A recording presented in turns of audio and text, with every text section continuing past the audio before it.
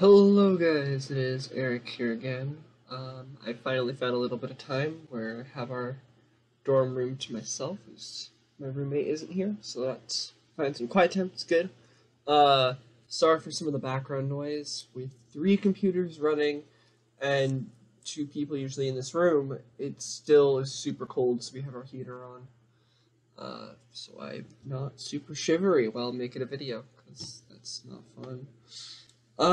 Anyway, yeah. Let's get on to this tutorial, which I will be covering, custom packets, between, Bukkit, 𝘕𝘰𝘯𝘦, and your client. Also did not really write a script for this video, so we'll see how this goes. My plan is to split this into multiple parts, so the video will be, I don't know, 10, 20 minutes long, each part of it, but it's not going to be like a 3-hour video of, here's everything with packets. I'm going to try to, shorten it down, because I feel like no one's going to want to watch a 3-hour video covering every single little detail about packets when someone wants to, implement 2 things and then be done with it, So yeah, today I'll just be, how to get packets registered into the client, just a very simple packet. And then next tutorial will probably be using that simple packet and sending it from one person to the other in Bukkit. So, yeah. I did not explain that well. Anyway, okay, I really should start this. Yeah, so let's go into our client package and create a new one. Let's just call it packets. P-A-C-K-E-T-S, packets. Yeah, I don't have a better name. So let's make a packet, which is going to be a base class, which is going to be called 𝘕𝘰𝘯𝘦, and I'm going to make it abstract. And let's see what I want to do here. I want to say implement, oh, hold on, I forgot to turn my, key thing in the sidebar. Hold on, I'll be back. Alright, I'm back. Now I got my little key overlays. I'm trying to get those on in every video, I just sometimes forget to do it. So, yeah. Where was I? Okay, we're going to say implements packet of inet, why is it not auto-completing? Or whatever, inet handler play client. Not exactly sure why it's not, okay, there it goes. Oh, probably because I didn't import packet, it got mad. Now, I'm actually not going to put anything in here for now. In future videos, I might put some helper classes in here, but for now, it's going to be good.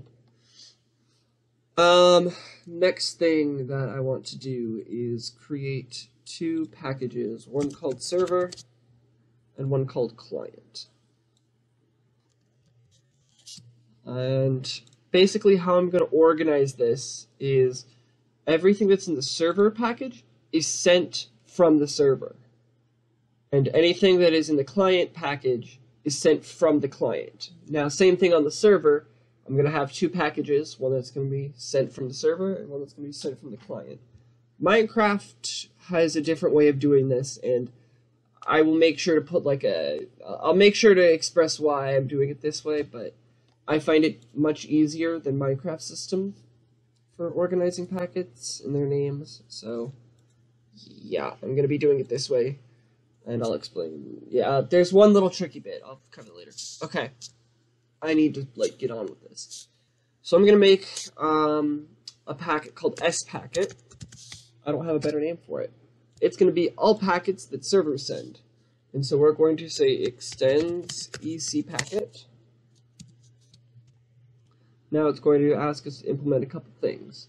I want to actually make this abstract too. And the only thing I'm going to implement is write data, because if something is sent from the server, we're not going to write anything. So I'm going to make myself a note, sent from the server,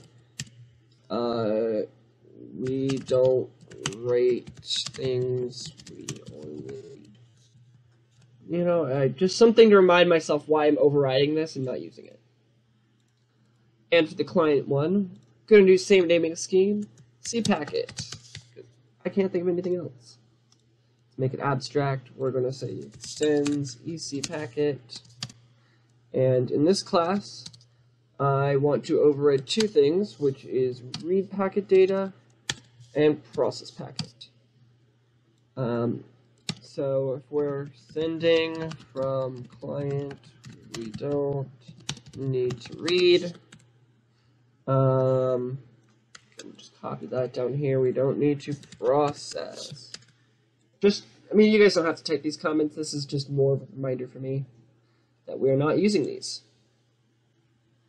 So, yeah, now that we have that, let's create a simple packet that will be sent from the server to the client.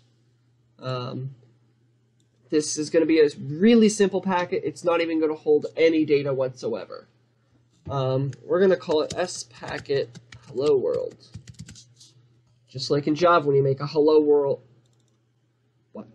Okay, I did not mean to. Sorry, I did not mean to create a class there, or create an interface there.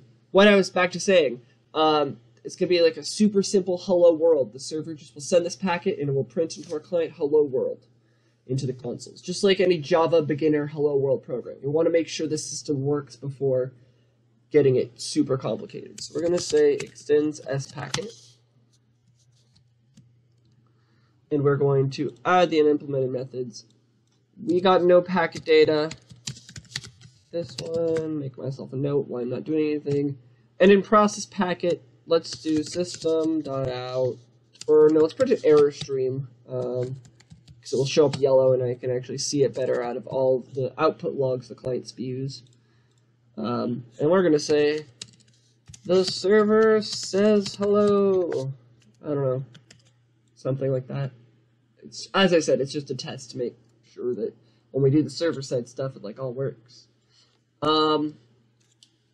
So now we need to actually tell Minecraft that we have a new packet that we're trying to register. So what we're going to do is go to net Minecraft network, and then we're going to find enum connection state. And now this is where all the packets are registered. So we want to find this enum called play, which is when we're playing. So there's like different states, so like handshake, status when you're logging in. This is when you're actually playing in the world. So I'm going to register all my packets under play because in 𝑒𝑐𝑃acket we're using play client, so we're in the play state. And they can only be sent during the play state, which is pretty much all your packets want to be anyway. So what we're going to do is we're going to say this.register packet. Now this is where it gets confusing.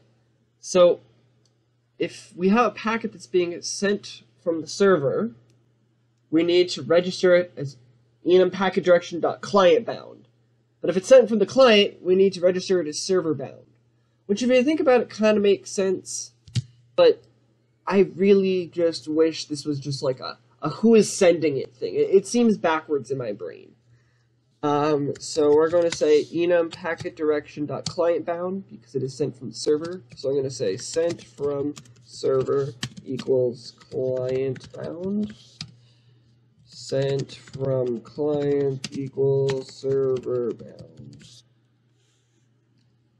Now we need to get our packet class. This is sPacket hello world dot class. All right. Now we got one more thing that we have to do, which we're not going to actually use in this tutorial, but we will use it in the next tutorial, is we need to actually print out the ID that each of these get. So if we kind of look into the code a little bit, every packet actually gets assigned an ID, and that's how it tells, like when sending over the internet, it's like, all right, we got packet ID 72, and that might be, oh, you've started to sprint or something. That's not the actual packet ID or whatever, but you kind of get what I'm saying, hopefully. Or like, here we go, we're going to update a score, which might be packet ID 3. It's clearly not, but yeah. Hopefully that makes sense. So we actually got to print out where our packet is. So then in Bukkit, we could do some nice hacky reflection magic to inject our packet into Bukkit through a plugin. So what we're going to do is say system.out.const println, going to say, oopsies, I just put many more of those than I needed to. We're going to say put packet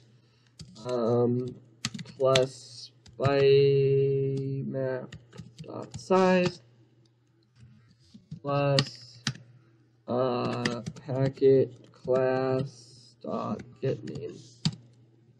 So that should, for every packet, print out where it's located, or not where it's located, what ID it has.